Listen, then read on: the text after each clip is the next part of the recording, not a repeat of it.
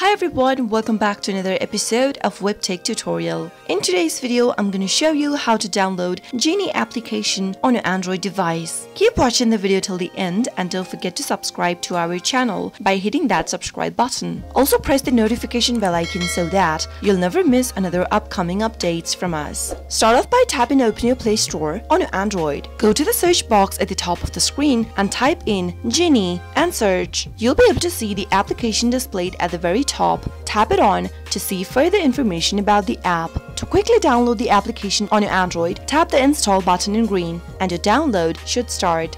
Geeni is a smartphone application which is used to control all of the Geeni smart home devices with an easy application installed on your Android devices or your iPhone. Once you download the application for your Android device, you'll be able to see an open button popping up right beneath the application. Tap it on to launch the app open. That is how you can easily download the Geeni mobile application for your Android device. I hope the tutorial was helpful to you. If it was, go ahead and give us a thumbs up. I'll be back soon with more tutorial videos like this. Thank you for watching.